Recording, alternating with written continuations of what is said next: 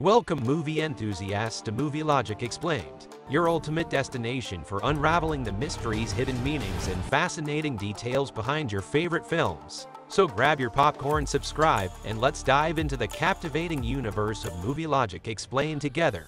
Let the movie magic begin.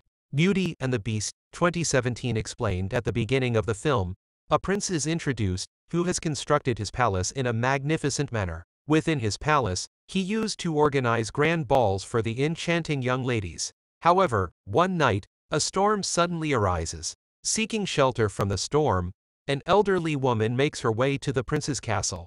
Despite her age and lack of charm, she presents a rose to the prince as a gesture of honor. Unfortunately, the prince, perceiving her as unattractive and aged, ridicules and mocks her. In an act of humiliation, he throws the rose given by the elderly lady. The elderly lady then imparts a valuable lesson to the prince, emphasizing that physical beauty holds little significance compared to the beauty found within a person's heart. However, the prince remains unwilling to acknowledge her words. Astonishingly, the elderly lady transforms into a charming young girl before his eyes. It is revealed that the old lady was, in fact, a witch who had disguised herself to test the prince's character. The witch discerns that the prince lacks the capacity for love in his heart and subsequently curses him, transforming him into a beast. Desperately pleading with the witch to reconsider, the prince's pleas fall on deaf ears. As a result of the curse, everyone begins to forget about the prince. It is then revealed that the rose given by the witch was not an ordinary flower, but an enchanted one. The witch cursed the prince for refusing her rose, and the curse can only be broken if the prince falls in love with someone before the last petal of the rose falls. Likewise, that person must also reciprocate the prince's love. If no one falls in love with the prince before the last petal falls, he will forever remain a beast, unable to regain his human form. Many years pass, and the palace remains devoid of visitors. However, in a nearby town, a young girl named Belle emerges. Belle possesses a deep love for reading, and her father works as a designer. Additionally, there is a young man named Gaston in the town who desires to marry Belle. However, Belle refuses his advances due to his arrogant nature. Gaston made every effort to persuade Belle to marry him, but all his attempts were in vain. One day, Belle's father had to travel through a forest on his way to a certain place. As he passed through, he noticed that the path ahead was engulfed in flames. He quickly changed direction to find another way. Riding on his horse, Belle's father suddenly heard the howling of wolves coming from the forest. The wolves began to chase him, and he urged his horse to gallop faster to save himself. As he rode, he came across a castle nearby. Belle's father entered the castle, hoping to find help. To his surprise, he found the table set with a meal and candles lit. Hungry, he started eating, but the most astonishing thing happened. The teacup on the table started talking to Belle's father. Thinking it was a ghost trying to scare him, Belle's father boldly declared that he was not afraid and ran away. This raises the question, how did the teacup speak? The truth is that all the household objects in the castle were once human beings who had been transformed by a curse from a witch. Belle's father hurried to the garden, where he saw beautiful flowers blooming. Believing that his daughter had asked for a flower, he picked one. Suddenly, the beast appeared and accused him of stealing the flower. Belle's father's horse galloped away, eventually reaching Belle at their house. When Belle saw that the horse was alone and her father had not returned, she quickly realized that he was in trouble. In order to find her father, Belle rides the horse and searches for him. The horse leads her to the castle where her father is imprisoned. Upon entering the castle, Belle discovers that there is no one there, and despite calling out multiple times, she receives no response. Although she can hear sounds, she cannot see anyone. Eventually, Belle reaches the place where her father is being held captive. Her father warns her that the entire castle is alive and urges her to run away before being seen. He explains that he was imprisoned for plucking a flower for Belle, and that the beast is responsible for his punishment. However, before Belle can leave, the beast appears. Belle is frightened by his terrifying appearance, but she tries not to show her fear. She insists on meeting her father, but the beast refuses to let her. Belle accuses the beast of being cruel for punishing her father so severely for a small mistake.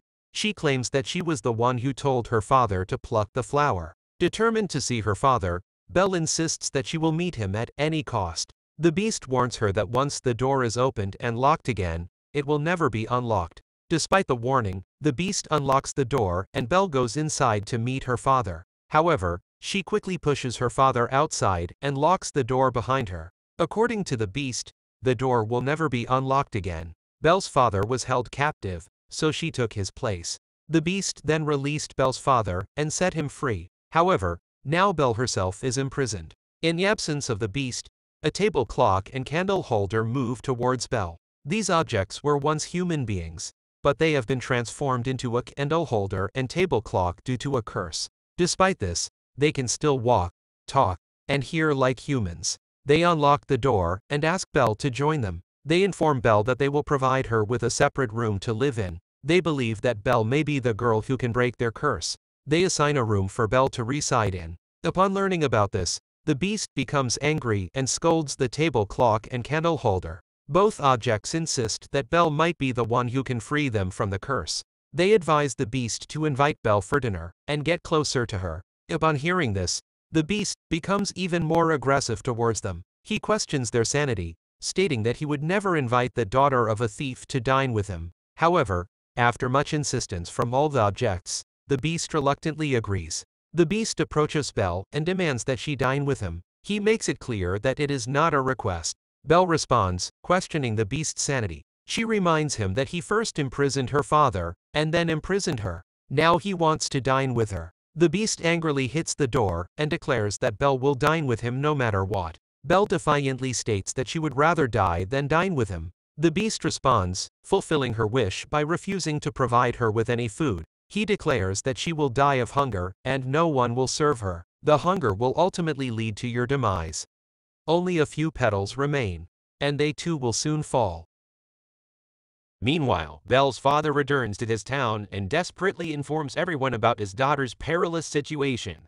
He explains that she is trapped in a castle nearby the forest, where a beast resides. However, no one believes him and dismisses it as a mere tale. Gaston, who desires to marry Belle, takes the opportunity to impress Belle's father by expressing his trust and willingness to accompany him in rescuing their daughter. Together with one of his companions, Gaston sets off into the forest to find Belle's father's supposed path. However, they are unable to locate the route that Belle's father had taken. Gaston becomes furious and accuses Belle's father of being insane, claiming that the beast does not exist. He also declares his love for Belle and his intention to marry her. Belle's father firmly rejects his proposal, stating that his wish will never be fulfilled.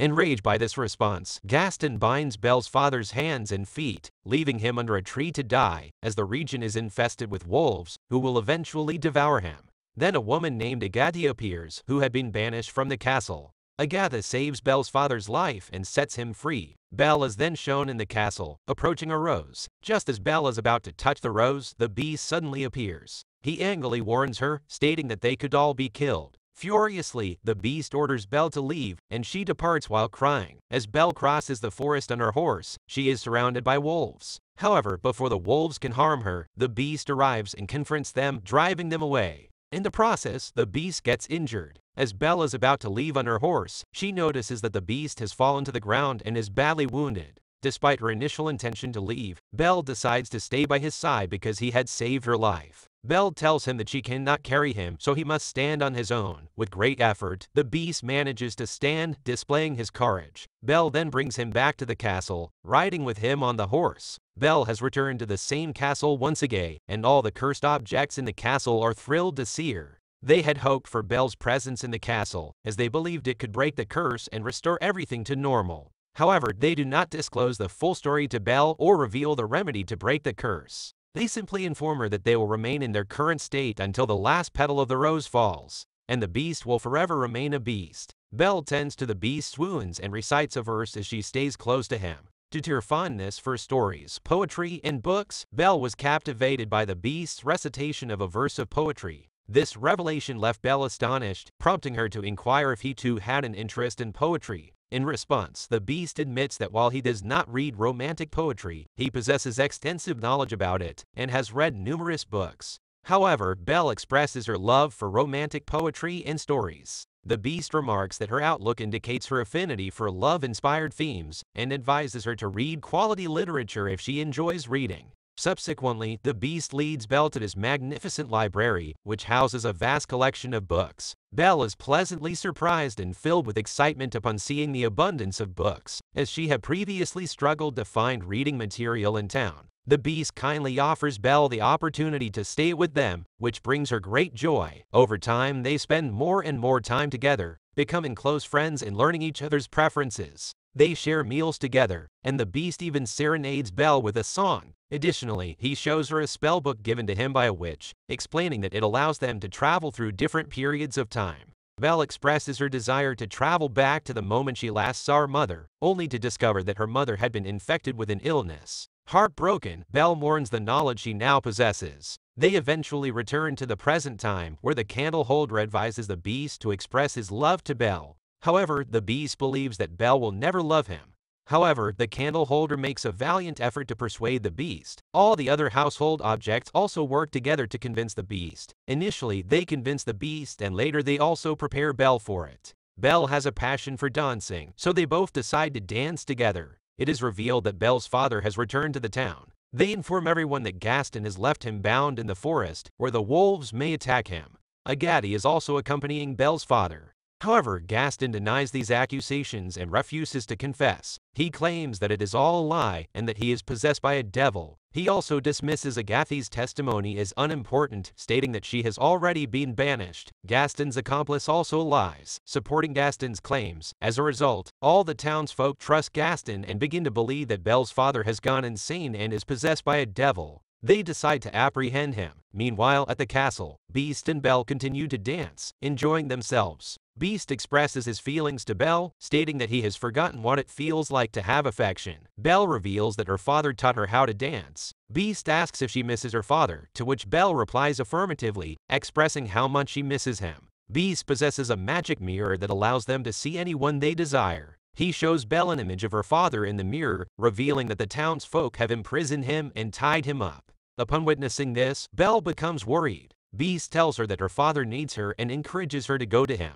He also gives her the magic mirror, explaining that she can see his ugly face in it if she ever misses him. After Belle departs to rescue her father, the Beast is left alone in the castle. He deeply misses Belle as he has fallen in love with her, but she has chosen to leave him. Despite her absence, their curse remains unchanged. This realization causes both the Beast and his companions to become worried. Meanwhile, Belle arrives in her town and discovers that her father has been imprisoned by the townsfolk. She informs everyone that her father's words were indeed true. There is a castle nearby in the forest where a Beast resides. However, the townsfolk refuse to believe her. In order to prove her claims, she shows them the Beast through a magical mirror. The sight of the Beast shocks everyone. Belle reassures them that the Beast is not a threat and there is no need to fear him. She explains that he is actually kind-hearted and has no desire to harm anyone.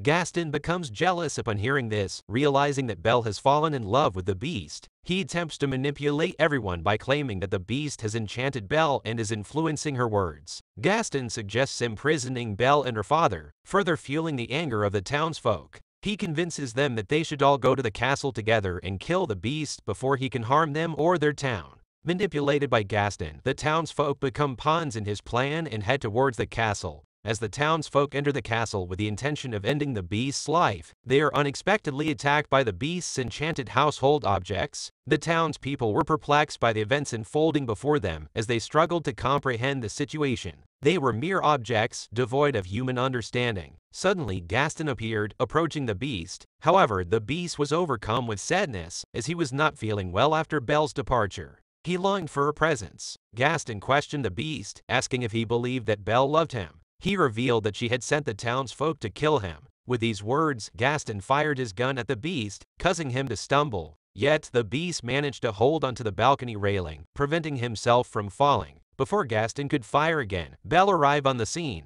She reached out and grabbed Gaston's hand, stopping him in his tracks. In the midst of their struggle, Gaston lost his footing and fell. His gun slipped from his grasp. The Beast, determined to rise above the situation, looked at Belle with renewed courage. He desired to confront Gaston and approach him, gripping his neck. He lifted Gaston off the ground, preparing to throw him from the high wall. Gaston pleaded with the Beast, begging him not to let go. In a surprising turn of events, the Beast declared, "I am not the Beast," and spared Gaston's life. He commanded him to leave, and Gaston obediently departed. The beast then turned his attention to Belle. However, taking advantage of the moment, Gaston fired his gun at the beast from behind. The beast collapsed, his condition worsening due to his severe injuries. Meanwhile, the ground beneath Gaston cracked, causing him to fall as well. Tragically, Gaston lost his life from the fall. The beast's condition deteriorated further as he struggled with his wounds. He was taking his final breaths. Belle assures the beast, "I will never abandon you again."